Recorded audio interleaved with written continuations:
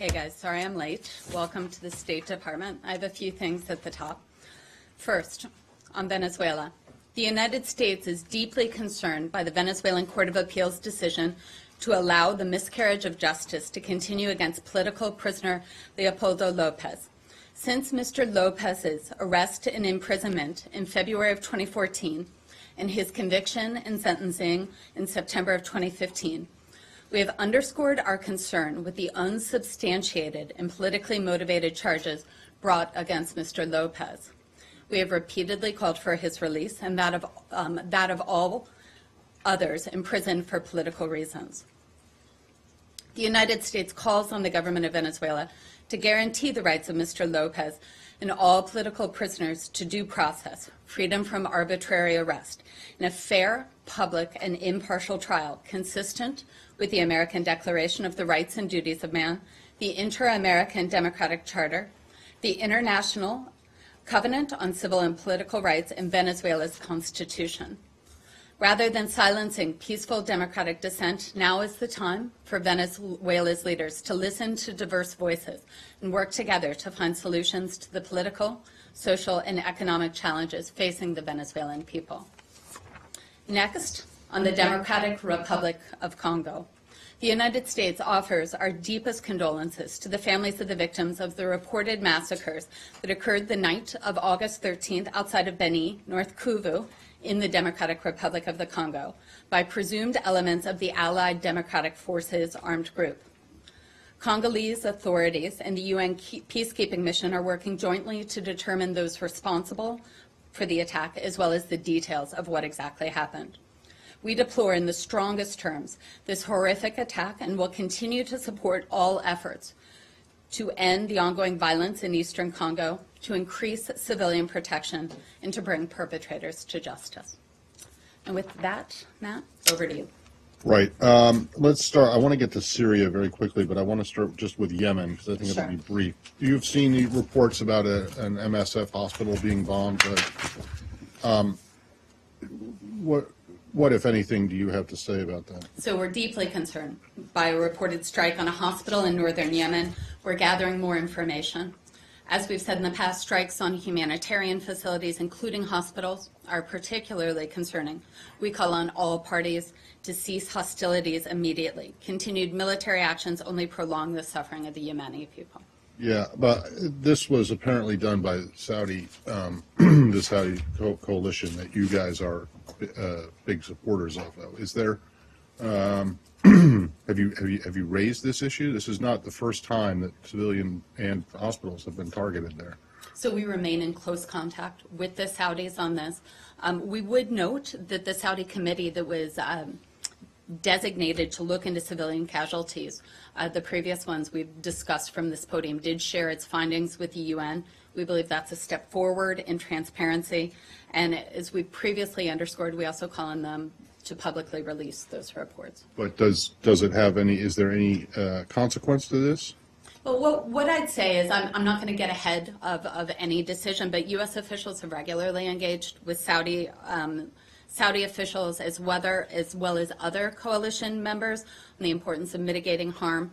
As part of this, we've also encouraged them to do their utmost to avoid harm to entities protected by international law, such as this hospital. Do you know if there is any unease or angst about, in this building at least, with the policy people, about the fact that this is a U.S.-supported campaign that seems to we continue to raise our concerns directly with Saudi and other coalition members. So the answer is no? I think the answer is that, harm against civilians is always a concern. We always raise that issue. I'm done with that. Also a school that was there was a school which the United Nations submitted some sort of a complaint or condemnation. You have anything to say about that? I do, and we've seen those remarks. We do share the United Nations concern about the alleged strike on the school in Sada Governorate on August 13th. We will continue to review information on that strike. Regardless of the cause, and this goes back to Matt's point, this incident reinforces concerns underscored in the Secretary General's recent report detailing the horrific consequences the Yemen's conflict continues to have on children. Can we go through? Of course. you've seen these reports that Russia's saying it's close to a military, joint military action with the U.S. in Aleppo. Is there any truth to these? So we've seen the press reports of the Russian defense minister's comments. We have nothing to announce at this time. We do speak regularly with Russian officials about ways to strengthen the cessation of hostility, improve humanitarian access, and bring about conditions necessary to find a political solution to the conflict. So you say you're not ready to announce anything yet, which means that you're working on something? We remain in close touch, as we've been very clear about with the Russians on ways to, as I said, advance the cessation of hostilities, improve the access, and to bring about the conditions necessary for a political transition. But is there a specific discussion with the Russians about that's centered on Aleppo and possible? I have nothing to read out on that. Absolutely So not. there are no discussions, or I have no information to share on that. so as part of the broader dialogue that you say you have with the Russians on this, is there anything that you're aware of that involves joint military action around Aleppo? There is nothing to announce at this time, Matt. When do you expect this to be announced? Hold on 1 second. We'll go to Michelle and then we'll come to you, Saeed. Okay? When do you expect this to be announced? Again, from I your have part? nothing to announce. You know, we've seen his comments. We're very focused on the three components that I mentioned: cessation of hostilities, humanitarian access, political transitions, or political conditions necessary to bring a political solution to this conflict. I just Saeed. want to understand. So, are you're denying that what he said about joint military action against militias? I'd also look Is it- very closely to what the Russian defense Right. minister said himself on that. But in terms of our position, we have nothing to announce. Okay. But you're not denying that it could. I'm not going to get it could ahead of happen. anything on that, Michelle. Matt, you had more Syria, or was that it? Okay. Syria. Because I'm completely confused. So there are ongoing discussions that Secretary Kerry is talking about but that is not just Aleppo. That is a broader Syria. These are the conversations that we have been having with Russian officials on the three components that we've been very transparent about. Yes. Okay, but he seems to be narrowing it to Aleppo, just Aleppo. Yeah, which and sounds I like- would refer you to the Russians to speak to what their defense minister said. For the United haven't seen States, that. we have nothing to announce. Okay. Syria. Are we going to stay on Syria? Of course, Yeah. to gender. The Indian External Affairs Minister M.J. Akbar is visiting Iraq, Syria, and Lebanon this week. Do you have any comments on that? No, What is I the- think we would say, it's for a sovereign country to decide, who they speak to. We've been very clear with our position on Syria. We've shared that with our partners around the world. I'd let the Indian government speak particularly to their meetings. We are not supporting Assad, and so. Again, that would be for the Indian government to speak to their visits and the purpose of those visits. Let's stay on Syria. Yeah, very, very quickly. The King of Jordan just gave an interview, I think, this morning to a semi-government newspaper in Jordan, and he said that Jordan is at its capacity. They cannot absorb any more refugees. Do you have any comment on that? Do you have any? Well, I think we've been also, very clear and deeply appreciative of the work that Jordan has done in welcoming refugees. We appreciate the generosity of Jordan and the Jordanian people. They're hosting hundreds of thousands of Syrian refugees. The United States continues to stand with Jordan. We'll work with the international community on an expedited basis to identify alternative mechanism, especially to address that very vulnerable Syrian population right along the Jordanian-Syrian border. In terms of what the king said himself, I would refer you back to the Jordanian government. Thank you. Are we still staying on Syria? Let's stay on Syria and then we'll get there, okay? All right. Turkish Foreign Minister said that U.S. promised Turkey that once the Manbij is cleared from Daesh, PYD forces will leave west side of Euphrates River. And I was wondering if you set any timeline for PYD on this regard, and can you confirm that you are in touch with PYD forces regarding this issue? So what I would say is we'll back up a step and let's talk about Manbij and the situation on the ground there. Liberating Manbij city will cut a key route that ISIL has used to move fighters, finances, weapons, supplies in and out of the remaining territory under ISIL control in Iraq and Syria. Liberating the city will also facilitate the isolation of Raqqa, which is a critical step towards removing ISIL in Syria. The operation complements ongoing operations that the coalition are conducting to reduce the ISIL threat to Turkey by supporting vetted Syrian opposition forces fighting ISIL near the Mara line and along Turkey's border since mid-April. Expelling ISIL from Manbij city will also liberate between, we understand, 35,000 to 40,000 citizens from ISIL control. The Arabs fighting for Manbij are from Manbij, and they're fighting to take back their homes. The Kurdish forces are a critical component of the SDF. That said, we do have commitments from Kurdish leadership that the local Arabs liberating their own lands will be the ones to rebuild the area and restore local control when the terrorists are finally evicted. I think that answers that. Okay. And one more question. Sure. The leader of Kurdish National Council, Ibrahim Biro, was kidnapped by PYD, I think on Saturday, and later he was freed on Iraqi border, and he was forced to leave Syria. I was wondering if you have anything on that. I've not heard of that report. I'm happy to look into it. Actually, I was emailed that question on Saturday. Okay, let me look into that. Thank you. Are we staying on Syria? One more just quick follow-up on Syria.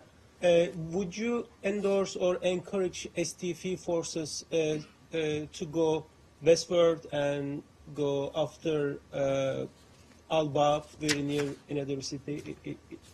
Is there some coordination between you? So ask this again.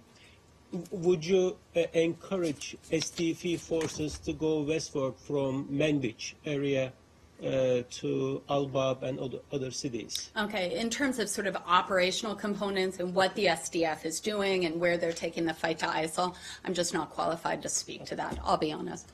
Do we have more on Syria? Related to Syria? We'll do related to Syria. That was Okay. close, Abigail. I know you guys love talking about politics. Donald Which Trump I won't. is speaking right now. He's speaking about his new immigration policy, and some of the things that he's speaking about are adding the government using questionnaires, social media, interview with friends and family. It sounds like things that are already being done in the screening process. Do you have any? Do you think any of these things are missing right now from the current process? I wouldn't speak to political rhetoric from any campaign. What I would say is, as we've spoken from many times on here, is we stand by the integrity of our visa process, and I'll just leave that there. Are we any more on Syria? He's basically talking about some sort of an ideological litmus test for people with that. Yeah, again, I'm not going to speak to what political candidates Okay, may but or is may that not really say. any different than in the very old days when they used to say, "Are you now, or have you ever been a member of the Communist Party?" Is that similar? I'm not going to speak to that side. Any more on Syria? Can I come back to the issue of this? I think that I heard you say this, but I just want to make sure. Your response to the question is essentially, you don't think that there's anything wrong with the visa system the way it is now, and that What I would say is that you're we confident in its ability to screen out people that might be a threat as it exists. I would say two things on that, and actually, thanks for the question. We've said from this podium, I've said from this podium many times, is that we're constantly looking to adapt the visa program, as well as our screening, as well as the information we have as the world changes. That said, and this is what I said earlier, we stand by the integrity and the scrutiny of our visa program. So, Elizabeth, Yeah. I'm going to come back to this issue of the reports on the joint military action. You're not Yeah. denying that. You're not saying Well, no, this is but not going as to I take. said, we talk to the Russians all the time, Leslie. We talk to them on those specific components. Speaking specifically to your question on what the Russian defense minister, I have nothing for you on that. I've not seen the defense minister's comment. I've just seen Sergei Lavrov's comments. Okay. I think it actually started with Defense Minister Shoigu, but Okay. I just have nothing for you on that. Okay, but you're not denying that that's I just have not- nothing just for you on nothing that. We point. remain in close contact with the Russians on the three components that are the main focus of our work right now. Are we done with Syria? India. Okay, well, hold on. Let's do this. Let's go to Afghanistan first. Thank you. As you know, nowadays there's conflicts or rift between Dr. Ghani and Dr. Abdullah has become quite bad Do you have any comment about that? And also, do you think that U.S. need to send some delegation to Afghanistan to solve their problem in this sensitive time? So we've seen Chief Executive Abdullah's public remarks regarding President Ghani and the government of national unity. We remain supportive of a government of national unity. We encourage both President Ghani and Chief Executive Abdullah to work together to pursue these common goals. Are we still any more on Afghanistan? Okay, let's go. I'm sorry. And just on that, I mean, this was one of what Secretary Kerry says was points to as a big achievement, not just of his, but for the administration as a whole, engineering this kind of president and chief executive agreement. Is there a concern that in this building that is unraveling? No, there's not. We still think that there's work to be done, but there has been concrete and significant progress in Afghanistan since the government of national unity. We do remain in touch with the Afghan government, and we will remain in touch as they move forward. Yeah, I know, but you're serious. Really, there's no concern at all that the progress is in danger? I wouldn't say that at all, Matt. I would say, we've seen the comments. We believe the government of national unity has made significant progress in Afghanistan. We believe that that's the path forward, and we continue to support it. These are the comments where he basically threatens to pull out of the government. Yeah, we've seen those. Yeah, and you're not concerned about that? We remain in close touch with them on these particular comments as well as the future So of you the are government. concerned that there might be a problem? I'm not going to characterize it as concern, Matt. What I'm going to say is we think that there's a lot of work to be done, but we believe a lot of progress has been made. One more. Hold on. Are we on Afghanistan? Afghanistan, one more. Okay, quickly. go ahead. Madam, does Afghanistan supports U.S. drone attacks from their soil against Pakistan? It has started again because they were stopped in the past, but now they're again drone strikes are going on. I wouldn't speak to that, Goya. Go ahead, Steve. On Zambia, the opposition is challenging the results of the presidential election, alleging vote rigging. Riots are breaking out in the south today. Does the United States recognize the results of the re-election of President Lungu? So the United States welcomes the Zambian citizens' democratic spirit, which was characterized in voting on August 11th. We congratulate President-elect Edgar Lungu and call on all candidates to show leadership in respecting the official results as announced by the Electoral Commission of Zambia. We do encourage all Zambians to maintain the good conduct exhibited during the vote, and if they have objections to the results, to use the approved legal mechanisms for peaceful redress. We do note the statements by many of the international election observer missions, which highlighted concerns with the pre-electoral environment, specifically increased violence and restrictions on freedom of press and assembly. We hope that the government will address these concerns in the context of future elections to strengthen Zambian democracy. We have a strong partnership with Zambia and with the Zambian people. We look forward to advancing our shared interests. Okay, I think we're done with Zambia. Let's go here. Elizabeth, so question about these documents that Fox News has obtained, we've shared with you, showing that just weeks after Secretary Clinton left office, the State Department expressed interest in acquiring the property owned by the brother of a major Clinton Foundation donor who we talked about last week, Gilbert Shiguri. The expression of interest also came within days of former President Clinton touring the property. What can you tell us about this? Okay, so you're asking specifically about Lagos, about Nigeria, just for context. Okay, sorry. For this. Yeah. No, it's okay. So a few points, okay, that I'd like to make of this. As of today, as of right now, we have not contracted or acquired property for a new consulate in Lagos. The site search for a new consulate in Lagos began in 2011 as prioritized by the Capital Security Construction Program. Many of the potential sites under consideration by the department, to include the Eco-Atlantic development, were identified by an independent international real estate firm, as is typical in site searches around the world. The Eco-Atlantic site was identified, as I said, by an independent international real estate firm in 2012. Our site search process, speaking specifically about this, but also generally on how we operate, is managed by career real estate professionals in the Bureau of Overseas Building Operations, with input from independent real estate firms and other department stakeholders, to include diplomatic security and overseas posts. Career professionals evaluate and score potential properties under consideration before any property is put under contract. This robust process was followed in Lagos, as it is around the world. Over the last several years, as we have identified and evaluated multiple properties, the department has had conversations with multiple property owners and their representatives about the possibility of acquiring property for a new consulate in Lagos. The department does not comment, however, on the specifics of ongoing real estate negotiations, which this is. Thank you for that. Just quickly, so if the process started as early as 2011 when Secretary Clinton was still in office, was she aware that Eco Atlantic was among one of the sites being pursued? I'm not aware she was. Okay. And then lastly, was this a decision that Patrick Kennedy would have been involved in? You know, at this stage, when it is a site search, I specifically mentioned who was. That's the career professionals in OBO. It's diplomatic security. It's independent real estate. You know, in terms of who in leadership would be aware, this is a very preliminary thing. We do this with all of our sites around the world. Okay, thank you. Can I just? Of course, ma'am. Well, you still don't have any property, but the process started in 2011. That's 5 years. Is this? That it is. I would say that in some of our posts around the world, acquiring property that's appropriate for the type of facility that a U.S. consulate, or in some cases a U.S. mission, a U.S. embassy requires, is a long process. But I do note it was 2011.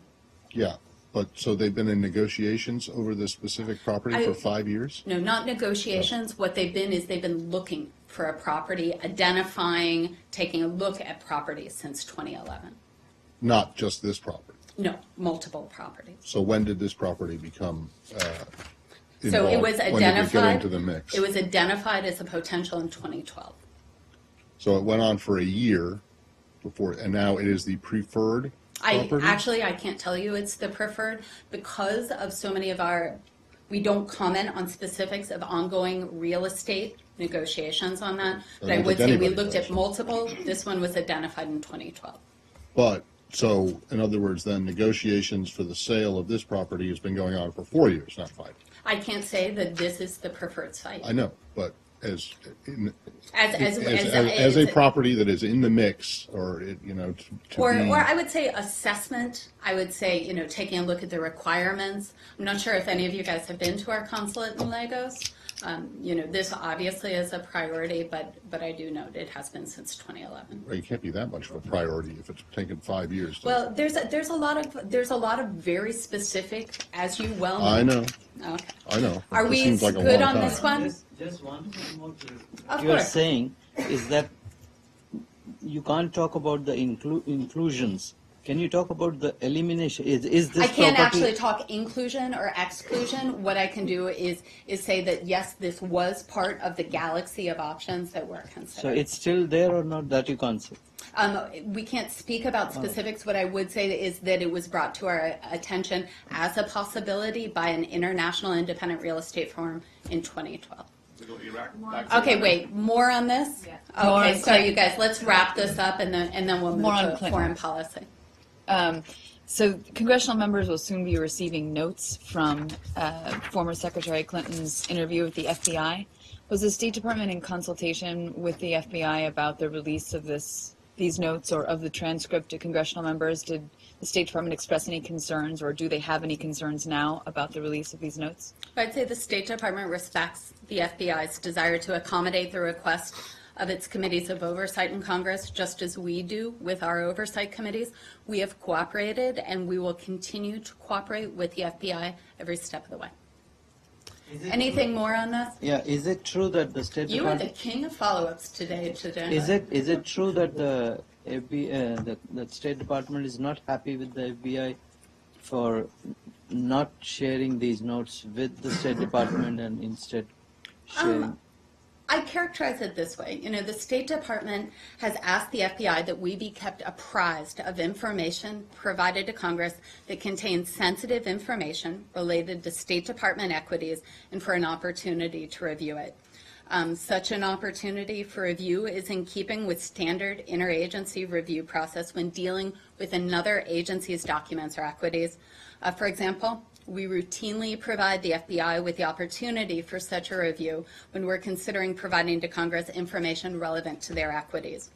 Additionally, just to that point, the State Department honored the standard practice during the 10 months. We worked collaboratively within the interagency to process the nearly 55,000 pages of former Secretary Clinton's emails for public release.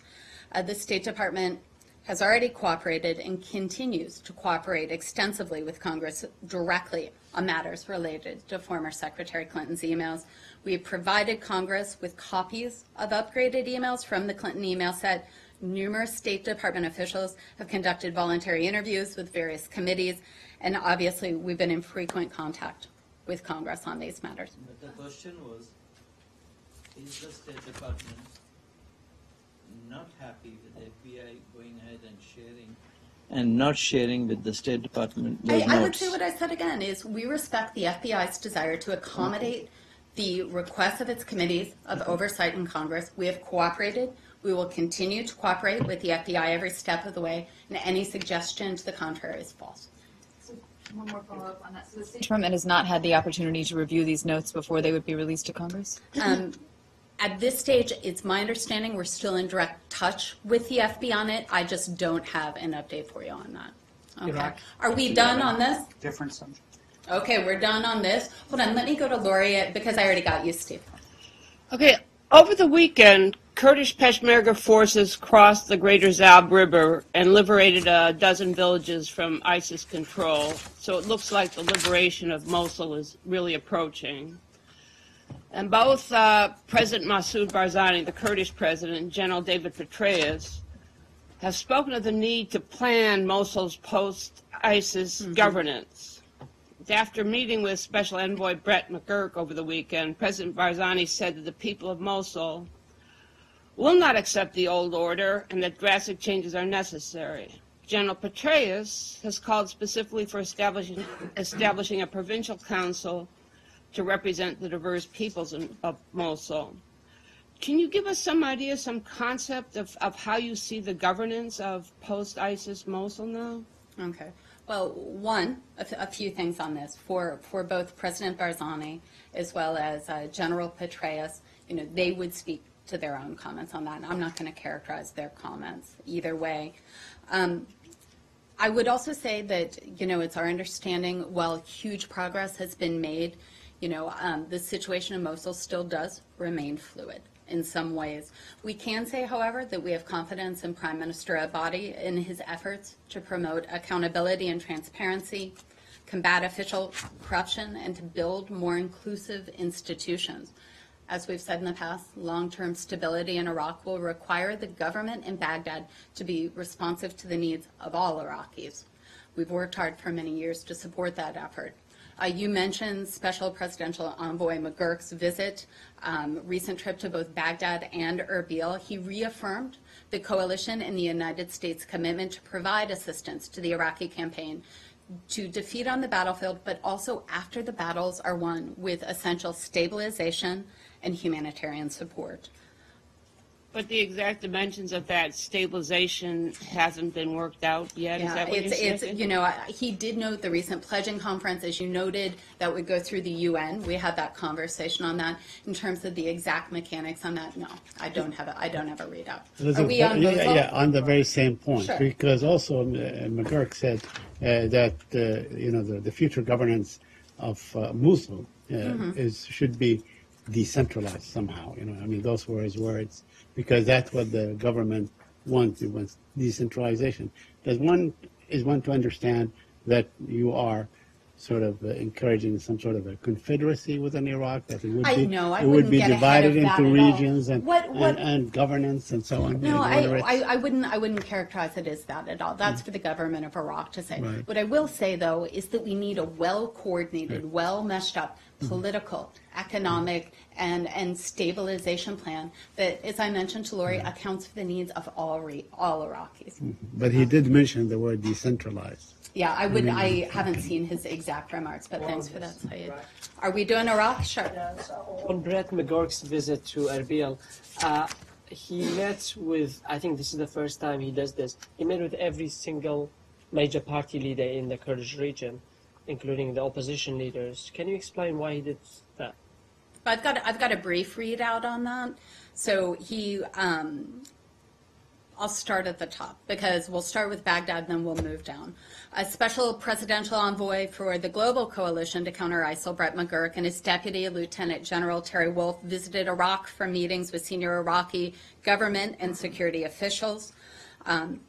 He commended the Iraqi security forces as well as the Kurdish Peshmerga for their achievements on the battlefield. He welcomed the recent events, as we were just talking about, with the Kurdish Peshmerga east of Mosul and Iraqi forces south of Mosul, which are helping to shape the conditions for Mosul's ultimate liberation and stabilization. He also outlined the recent increases in U.S. and coalition support, including support for stabilization in those liberated areas. In meetings with the governor of Niniwa province, the Niniwa operations commander, and other leaders involved in the planning for the liberation of Mosul, he emphasized the importance, as I just mentioned, of a well-coordinated military, political, economic campaign plan.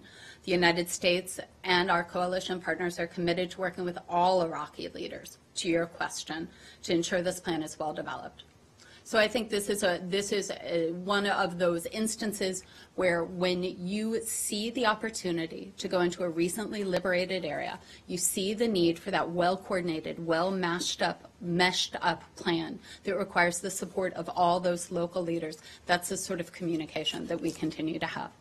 There's some political crisis in the Kurdistan region, and some commentators from the region have explained the meetings between Brett McGurk and the opposition figures in Kurdistan, not just the people in power, as some sort of interference on the part of the United States to bring those parties together to solve this political crisis. I would actually take it as a different way. I would interpret that as the view that the United States stands behind the people of Iraq, all Iraqis, as they continue to take a look at stabilizing and rebuilding the city of Mosul. Thank you. Okay. Are we more on Iraq? Yes. Yes, sir. On Saturday, August 13, Widad Hussein Ali reported for Raj News agency when was found dead in Duhok, Iraq. And according to some news reports, Widad was kidnapped by some unidentified persons in Duhok, and a few hours later, he was found dead. And according to some primary investigations, he was tortured to death. And this is not the first time for a journalist to be killed in the Kurdish region of Iraq. I am wondering to see if you have raised this with the Kurdish security officials, in particular for the killing of this journalist, but also the previous ones who were killed and the perpetrators were never found or tried. What is your stance on that, please? Okay. Well, first we would offer our condolences, obviously, to his family and friend. The United States anywhere in the world, but particularly in areas where transparency matters. The importance of journalists and brave journalists on the front lines, can't be overstated. In terms of the investigation on this, I'd refer you to local authorities. I just don't have any insight into that.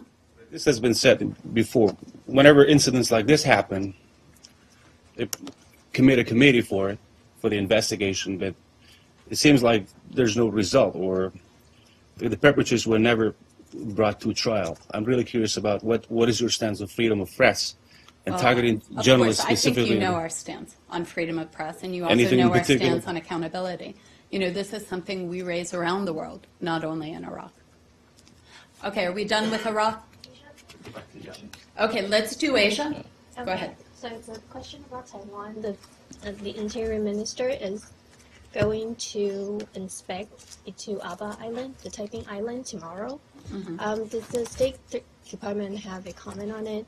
And did you receive any notice from President Tsai or her administration about it? So I'm not going to speak specifically to that visit, but I would note our full position, which we've said repeatedly from this podium, is we call on all South China Sea claimants to avoid actions that raise tension, to take practical steps that build confidence, and to intensify efforts to find peaceful, diplomatic solutions to disputes.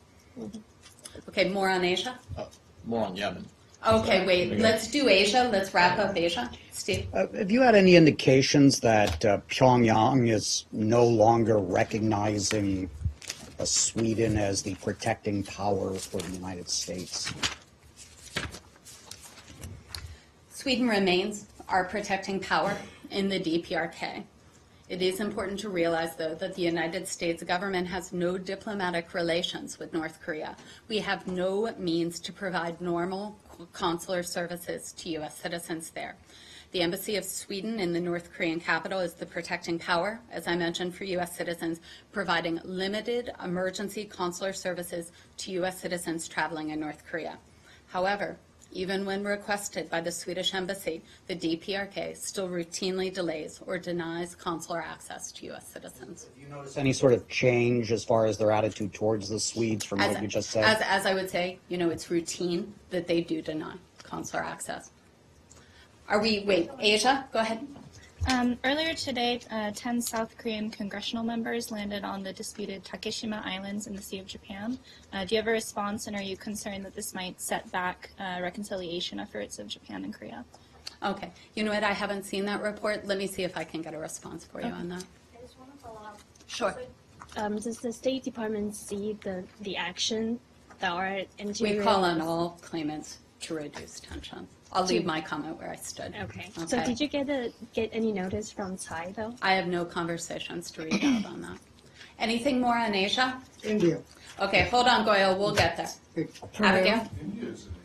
Thank you. Abigail? Can you confirm reports that a U.S. tourist was killed during an earthquake in Peru?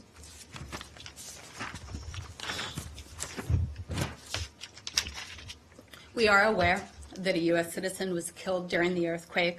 Our condolences do go out to his family and friends. Out of respect for the family during this difficult time, we have no further comment other than to express our deepest condolences to all those impacted by the earthquake. We're monitoring the situation and we remain in close contact with Peruvian authorities. Okay, now we're going to Asia. It's all you. Go ahead. India. Okay, thank you, madam.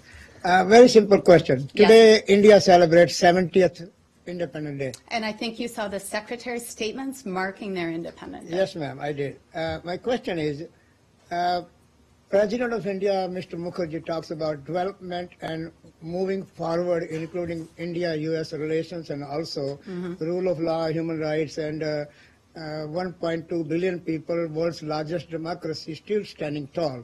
But on the other hand, Prime Minister Narendra Modi said the first time this is something like happened, that the Kashmir in Pakistan, or this called occupied Pakistan Kashmir, is part of India, and they are all Indians, and time has come now to speak out for those who are depressed or suppressed by the military there, and now thousands have been demonstrating inside Pakistan, but what they are saying is that they are not allowed to speak out by the military government and so forth. So what, have any comments about this Prime Minister Narendra Modi's comments that now he has directed the Indian Foreign Ministry to look into this? Okay, well, I wouldn't speak to Mr. Modi's comments. That would be for him to speak to. Our position, as you well know, on Kashmir has not changed. You know, the pace, the scope, the character of any discussions in Kashmir is for the two sides to determine. We support any and all positive steps that India and Pakistan can take to forge closer relations. We're aware of the clashes. We remain concerned about the violence, and we encourage all sides to make efforts to finding a peaceful resolution. Finally, because so far any demonstrations or demonstrators were only against India or against Kashmir in India, but never ever in the occupied Kashmir in Pakistan. Even those people were standing here demonstrating against Pakistan at the Pakistan embassy. So what do you think, is this the time now for State Department to look into that part of Kashmir also, whose people want to speak out, but they are... I would leave our comments on Kashmir where I left them. We do remain concerned about the violence. Thank you, ma'am. Of course. Quick question on Turkey. First one is, today Washington think tank talk about nuclear weapons in Incirlik base in Turkey, and it states that terrorists or other hostile forces may capture these weapons. Also, there is a briefing at the U.S. Congress about the same subject. Are you concerned about nuclear I would weapons? refer you to the Department of Defense to speak to them. Okay. Second question is, today Committee to Protect Journalists declared Turkey as a top journalist jailing country. About 42 journalists right now implicated as the coup, involvement with the coup and jailed, and about 100 also on the detainment list, and total journalists are 78 in Turkey. I was wondering if you have any comment on this. Okay, I don't have a comment on that specific report. What I would do is reiterate what we've said many times from this podium. As Turkey's friend, as NATO ally, as partner, we urge Turkey to abide by its constitutional commitment to fundamental principles such as freedom of the press, freedom of assembly, due process, judicial independence. These are key parts of any healthy democracy and a key part of Turkey's own constitution. Okay, Turkey? Yeah. In Turkey, particularly, anti-American rhetoric was discussed here last week. I'm sorry, one more time. Yeah, anti-American rhetoric in Yeah. Turkey was discussed here last week, which sparked after the coup attempt in Turkey, and particularly on Gülen's extradition, whom Turkey thinks was behind the coup attempt. And I was wondering how the State Department sees this anti-American rhetoric in Turkey can be solved, and do you have any idea what U.S. can do regarding... I mean, we spoke about this at length last week. I direct you to that transcript. Of course we're concerned about it, but we remain in close touch with our Turkish allies as part of this dialogue. I just don't have anything to add to that. One more. Yeah, so I wanted to go back to Yemen. Okay, hold on one second. Can we wrap up Turkey? Sure. Yes, related to that, the foreign minister of Turkey said that he got some positive signals or positive feedback about the extradition process, given the fact that on Thursday you said in general that extradition processes could be years. I mean, what are these positive signals? I couldn't speak to his specific comments, Nicola. What I would say is, what we've said before is the extradition process. It's very formal. It's legal. It's governed by a treaty. We will abide by that treaty. I just don't have updates for you on that. And Fethullah Gulen wrote an opinion piece in the French newspaper Le Monde, where he said that he would like to have a kind of international investigation set up by an international committee to investigate about the coup d'etat, and he said that he would be ready to take part to this investigation. Does it change your position regarding his stay in the United States? Our extradition is governed by the treaty, and we will follow that treaty. Are we done on Turkey? Well, how about the general point of him wanting an international investigation? Is that something you think is a wise idea, or are you confident that the Turks... We're confident in our extradition process, that any information... No, this has sorry, go ahead. nothing to do with extradition. Okay. It has to do with Gulen in that he is calling for an international investigation into the coup. Is that something that you think is wise? Is it necessary, or do you have full confidence that the Turks can do their own investigation and prosecute those responsible without any kind of violations of due process or rule of law? What I would say is that as the Turks continue to work through this, we understand that they will continue to prioritize their own security as they seek to hold accountable to those who are responsible for this failed coup. We have raised our concerns on issues of due process and transparency in terms of an international investigation, I would refer you to the Turks. We wouldn't take a position on that. No. Turkey, are we all done? Okay, then I'm going to go to Yemen, and then I'll go to you, Abigail. All right, so just to clarify earlier what you said about Yemen in regards to the hospital bombing this morning, is it fair to say that you're not coming out and condemning the attack? You're saying we're raising concerns with the coalition? Of course we would condemn any attack that hit civilians. We're gravely concerned by any reports of civilian casualties. What we're saying is we've seen these reports. Of course we would condemn any strike against a hospital. Okay, because I've been hearing you all say for months now that we're raising these concerns with the Saudi-led coalition, but this is the fourth attack on an MSF medical facility in Yemen in the past year, let alone countless others on clinics and hospitals. Are you concerned that these sort of stern conversations aren't having the desired effect? Well, what we would say, and we'd point you back to what we talked about earlier, is the Saudi-led coalition themselves have taken a look at these. They have done reports. One of those reports, I think one or two, has been turned over to the UN. We've also called on them to make those reports public. And so there is more transparency in that accountability. We remain gravely concerned about civilian casualties anywhere in the world where they occur, and Yemen is no exception. And just one more.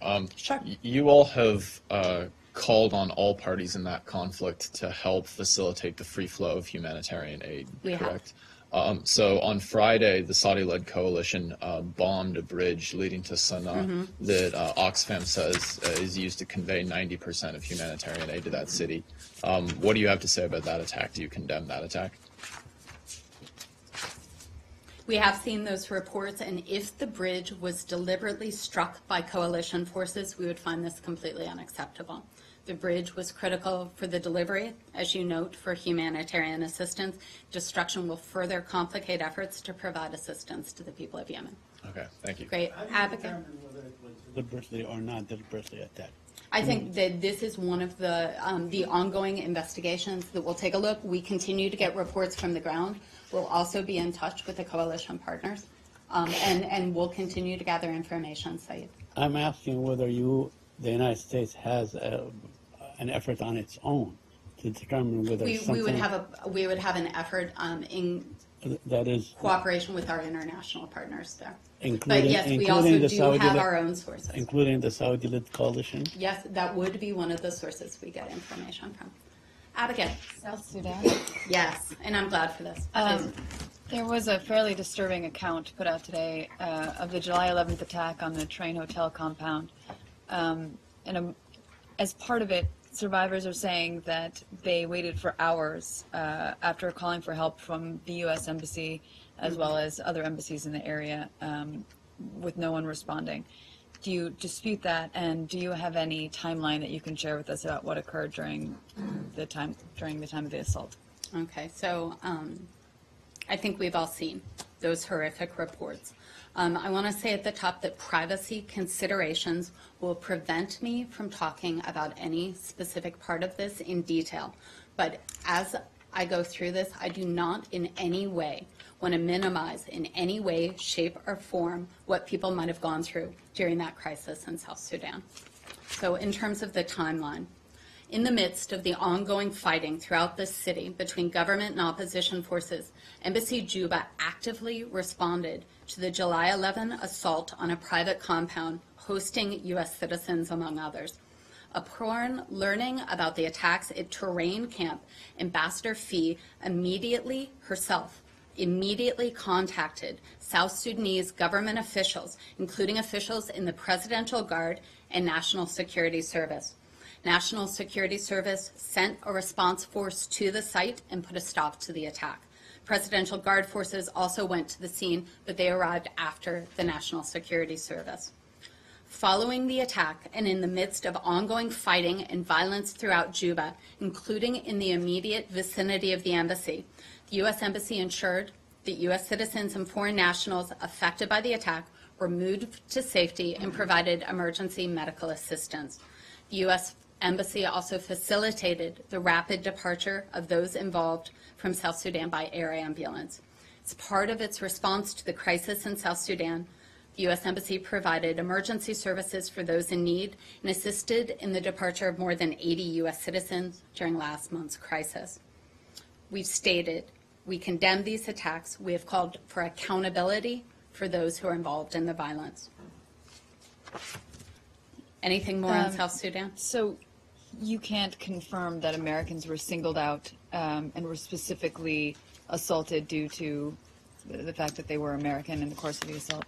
I'm not in a position to say that any particular nationality was singled out. And as part of the report, it suggests that it was South Sudanese soldiers who were in fact committing this assault. So how was the U.S. Embassy, how could they be assured that the people that they were calling were the ones who were actually going to help rather than contributing to the ongoing? So what I can say is that the attackers in this incident wore uniforms and they were armed. There were both opposition and government troops in Juba at that time. Armed clashes were occurring throughout the city. The area where terrain is located was controlled by the SPLA on July 10th and 11th. Matt. Yeah, I just wanted, you said that in the midst of the ongoing attack at the terrain, you said the Embassy Juba actively responded.